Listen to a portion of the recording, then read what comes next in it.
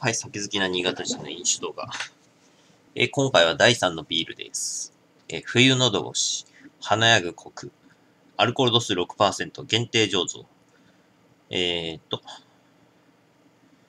材料が発泡酒、麦芽とホップと大麦と糖類。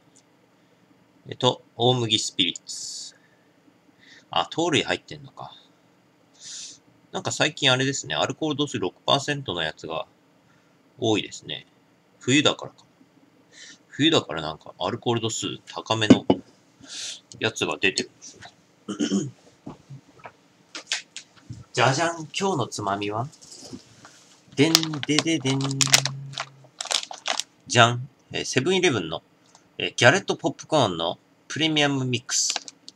こちらギャレットポップコーンはですね、渋谷だったかで、有名なね、超、行列のできるポップコーン店なんですけど、以前、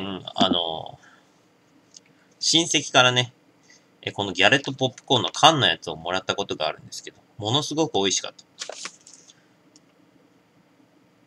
で、セブンプレミアムでね、前、セブンプレミアムの普通の、セブンプレミアムのギャレットじゃないポップコーンは食べたことあるんですけど、あれも全然美味しかった。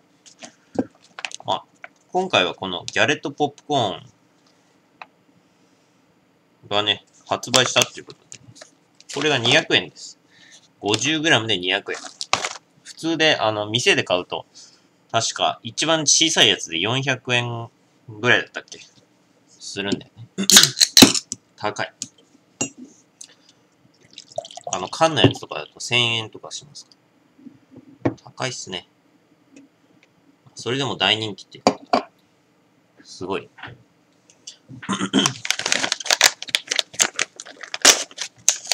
どれ食べてみる。チーズ味とキャラメル味。キャラメル味が美味しいんだよ。これ。いただきます。うん。あ、うまっ。これね、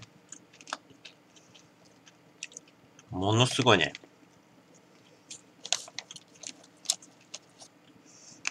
もうね、キャラメルがめっちゃついてんの、これ。うん。たっぷりついてるんですよ。あ、うまい。うん。うん。うん。チーズも美味しい。まあ、チーズもうまいな。うん。うん。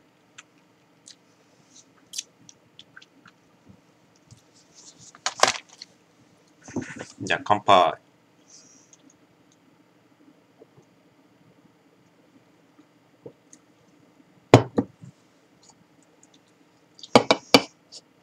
あれそういえばこれ、喉越しなんだけど、なんだっけ大豆3泊だっけ入ってないですね。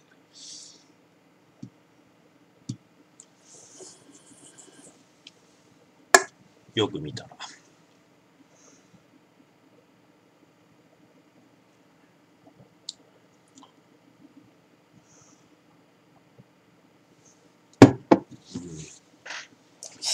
うん。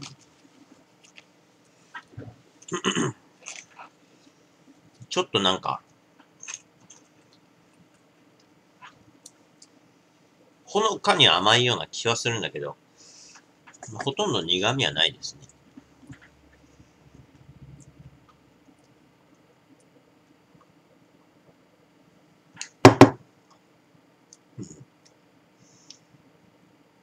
なんか、マイルド。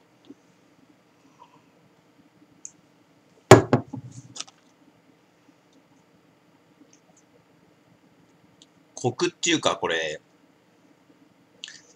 結構炭酸が強い。喉越しだけあって、やっぱり、炭酸が、あわわーっとするね。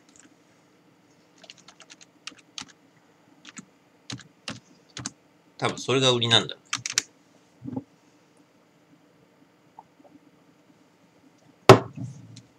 飲んだ時に、シュワシュワーってまあ炭酸がね、ちょっと強めなんじゃないかと思います。うん。あ、チーズ味うまいね。うん。うん。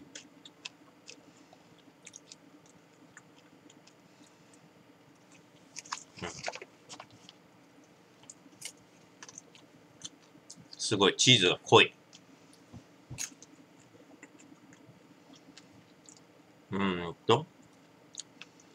喉越し。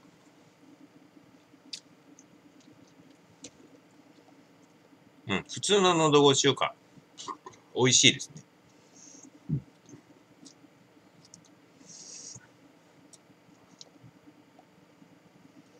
うん、乗ってない。サイトに載ってないですね。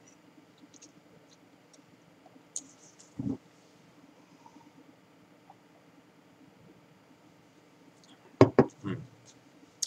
喉越し、喉に来る感じは、結構、荒いんだけど、味自体は結構マイルドなんで、んで、ちょっとアルコール度数が強いような、その味っていうのも、まあ若干あるけど、ただコクとかっていうのは、どちらかっていうとほとんどないんじゃないかな。わかんないけど。なんか、喉越しがあるから、コクっていうのは、なんか微妙な気がするけど。うん。うん、結構美味しい、これは。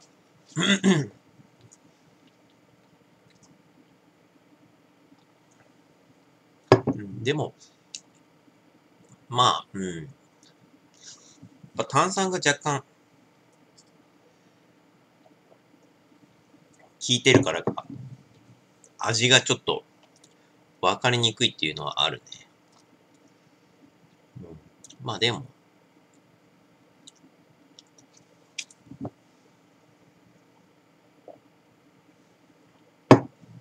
うん、十分美味しいと思う。美味しい。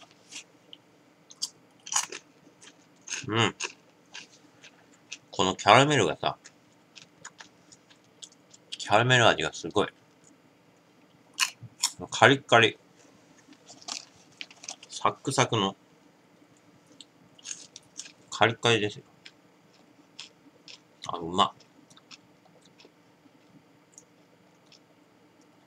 本当にこれ初めて食べたときは、こんなたっぷりついてる、キャラメルがね、たっぷりついてる、ポップコーン初めて食べたわっていう感じです。すげえうまい。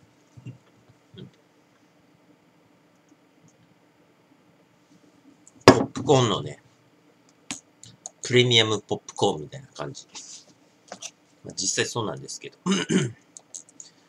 これはうまいです。うん。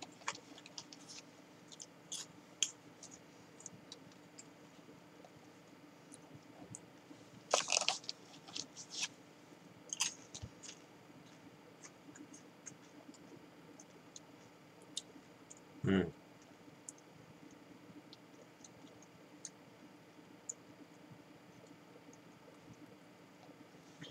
ね。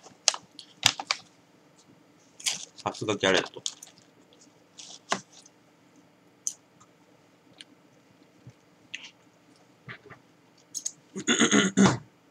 あ、そうだ。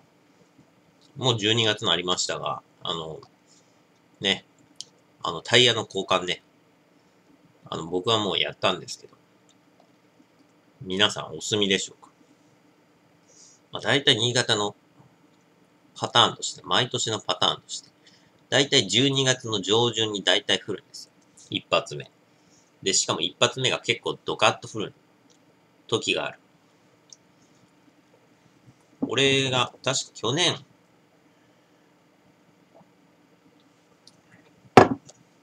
年も一昨年もね、大体ね、12月の10日ぐらいに降るんで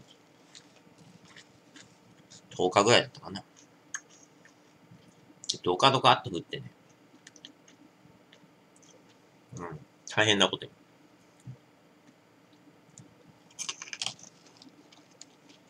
大変なことになります。で、だいたい一発目が、ものすごい、一発目にドカッと降ると、当然ながら事故が多発しますんで、これ、一発目の日は、救急車とかが、めちゃくちゃ、出動します。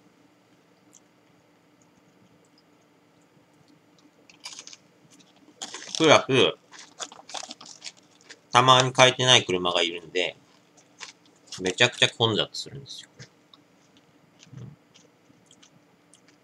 ね。だいたい混雑して、変えてなかったり、事故ったりで、もうてんやわんやな状態になるわけ。だから、まあ、気をつけた方がいいですね。一発目は特に。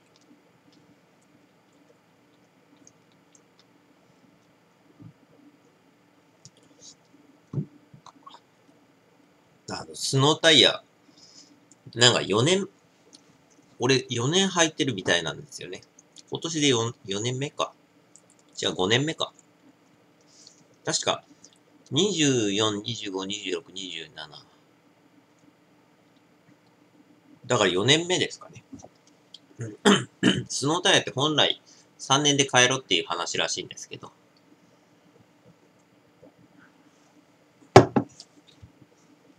まあいいかなと思って変えてませんけど。まあ、多分大丈夫でしょ。まあ水を見た感じ、そこまで減ってもなかったんで。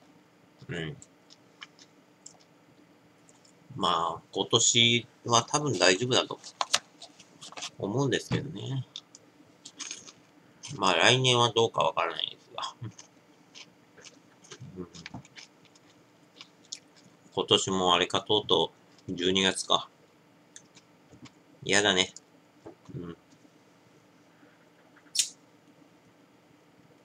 もう何がやったかってもう雪だよ。もう雪が嫌なんだよ、雪が。寒いし。冷え性なんで、もう足の末端がね、冷え冷えですよ。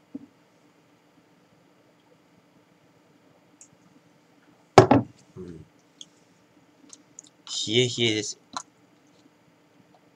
よ。でね、毎年のことながらね、雪降ったりするとね、もう足が冷えまくりの状態になるんで、で、風呂入るときに足からこう、ジャって浸かると、温度差で霜焼けになるんですよ。霜焼けっていうか、かゆかゆって。かゆくなる。いきなりこう、冷たい背をいきなりこうさ、熱いお湯に入れると、かゆくなるでしょ。あれの状態になるんで。俺は、そうなるんですよ。いつも毎年ね。だから、まず一回ケツから入って、後ろ向きになってケツから入るんですよ、湯船に。んで、足だけ出して、で、しばらくその状態で、ね、温まるまでね。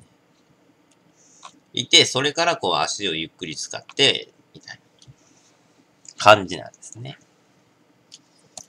冷え性はきついぜ。マジで。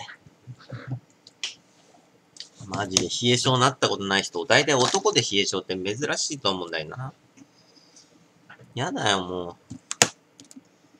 う。もう、コクは普通、甘み、まあ普通香り、まあ香りはそれなりにあってか。これは結構美味しいでしょ。うん。喉越しもあり、香りもありと。